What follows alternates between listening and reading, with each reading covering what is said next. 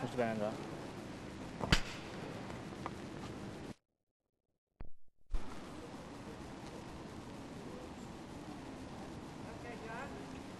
I've recently taken over at the War Office, and there we have a pretty hard job in front of us.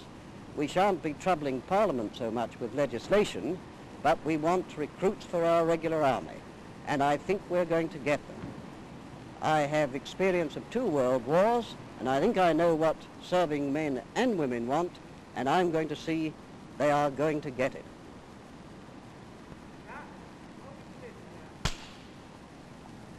Don't fight me like that this time.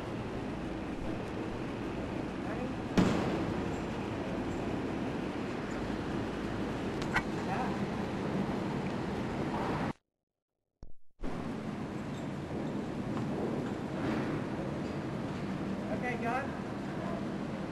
Mr. Bellenger, what are your comments now Parliament has reassembled? Well, we're just about to finish one hard-working session, and it looks to me as if we're in for another one with plenty of overtime. At the War Office, we have also a pretty hard task before us, although we've not got to come to Parliament with legislation like the civil departments. Nevertheless, we've got to recruit an army, a regular army, and clear up the debris and aftermath of war. And that's a pretty hard job.